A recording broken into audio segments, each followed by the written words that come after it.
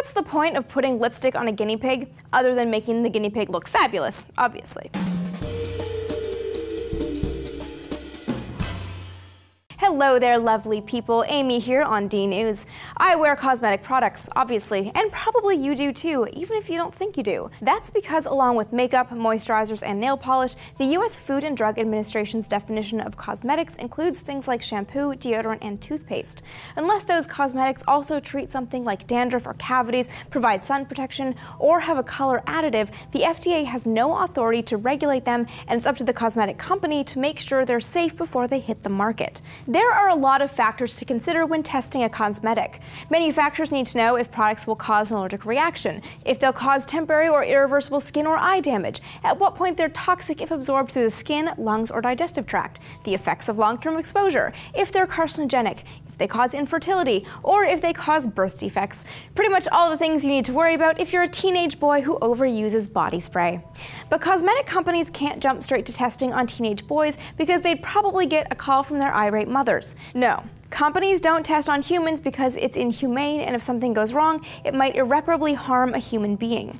Before a human uses a product, we have to be sure they're reasonably safe. So for a long time, animals were used to test the chemicals in cosmetics first. Usually the tests involve mice, rats, guinea pigs, or bunnies.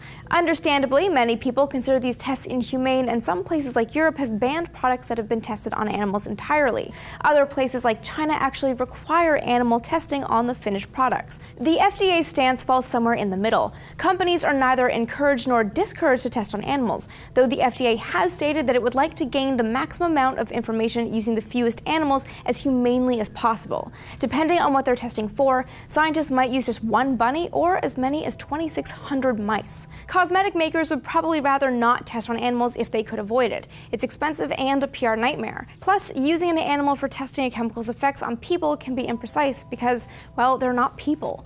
But scientists are developing methods that substitute animals for test tubes. The Johns Hopkins Center for Alternatives to Animal Testing, appropriately acronymed to CAT, is foremost in vitro testing. But some things, like how a product behaves when inhaled, still can't be replicated artificially. Other proposed methods involve using mathematical models to extrapolate how thousands of different chemicals will behave after testing just a tiny fraction.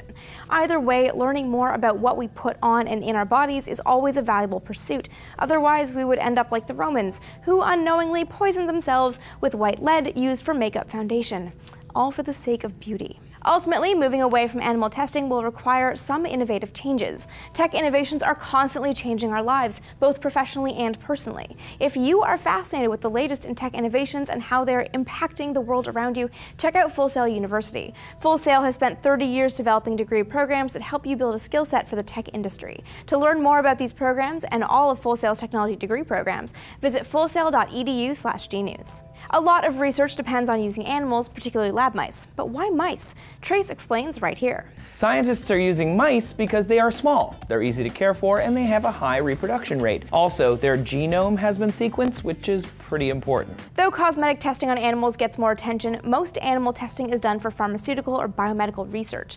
Is using animals okay for one but not the other?